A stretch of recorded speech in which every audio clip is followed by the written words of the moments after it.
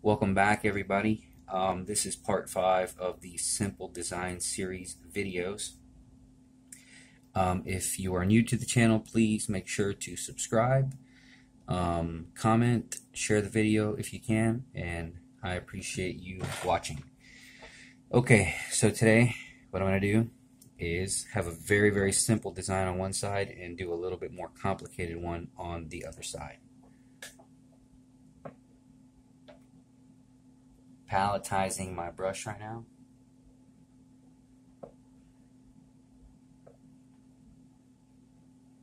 And the brush being used today is again the Kafka number 3 and One Shot. I believe it's chrome yellow. Alright, so what we're going to do is another basic teardrop shape, and it's going to be an open one.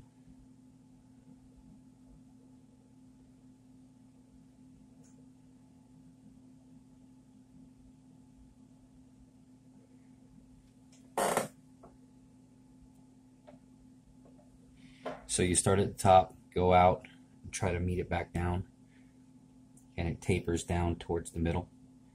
So again, out, start tapering down until it gets closer and closer until it hits the middle, and lift it right up.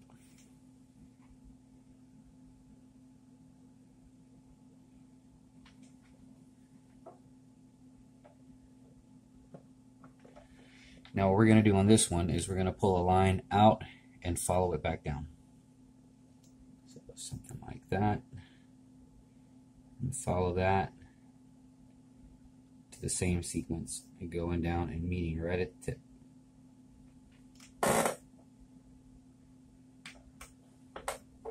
And we're going to do the same thing over here.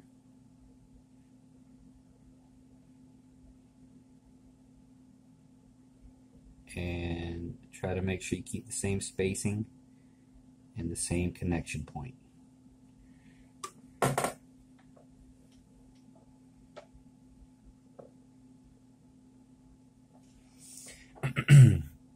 Now what I'm going to do is I'm going to pull a line that kind of goes out. It's kind of going to be a C curve. So something like this.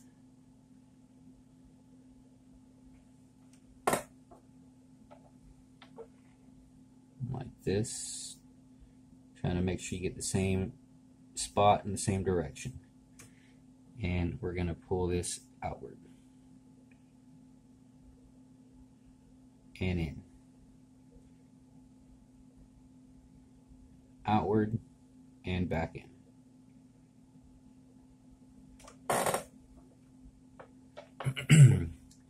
Just try to clean up the meet-up points there.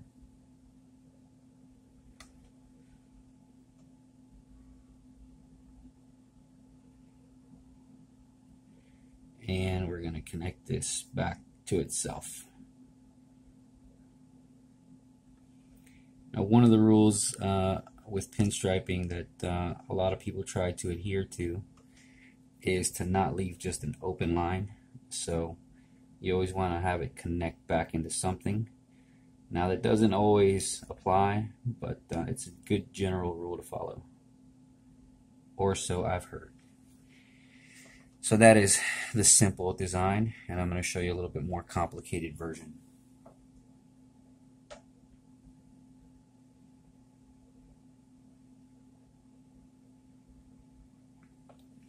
So I'm going to make it a little taller, just to give us more room to play.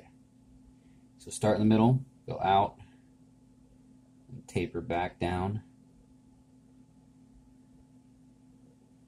till you hit the middle.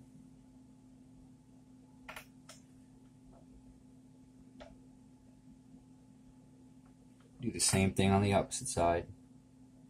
Start in the middle, pull out, start to taper downward and inward.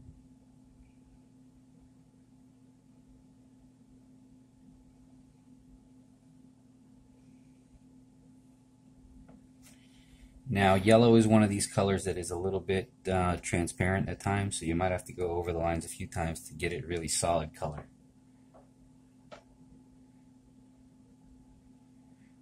But that's kind of a side topic there. Alright, so let's continue. and we're going to pull out, run it along the side, and connect it at the bottom.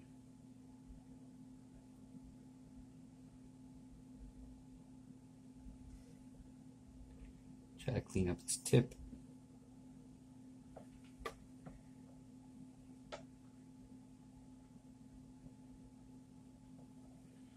The same thing over here. Go outward, trying to make sure you got the same angle and the same kind of curve point.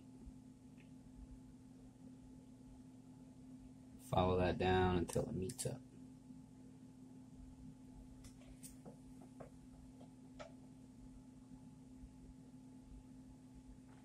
Now what we're going to do this twice on this one.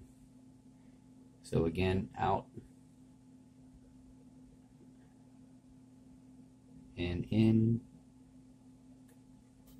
and then out and in.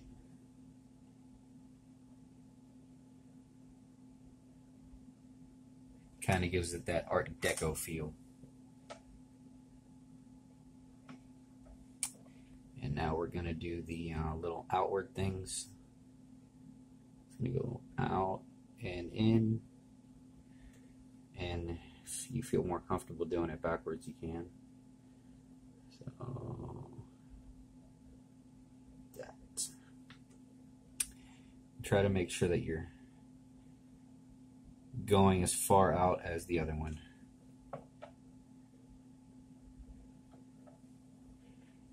Alright, and this time, just to save some space here, I'm going to go in and then out.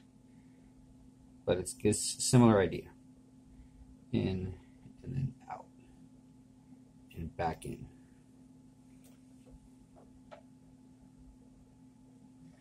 So all I did was, instead of just doing a C curve, I did a kind of a inverted one and then another to make an S curve. Just because of I was trying to save some space here. So try to make sure you the same spacing in and outward, then back in, lifting up on your brush at the very end.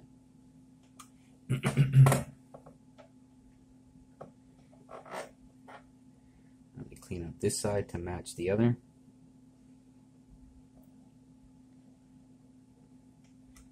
Sort of.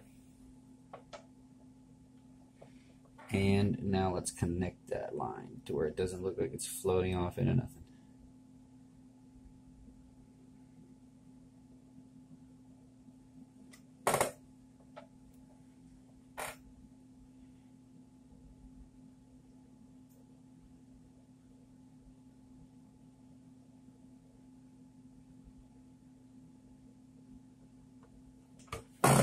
Alright, so this is part 5 of the Simple Design series. This is a very simple version of this one, so simple and more complex.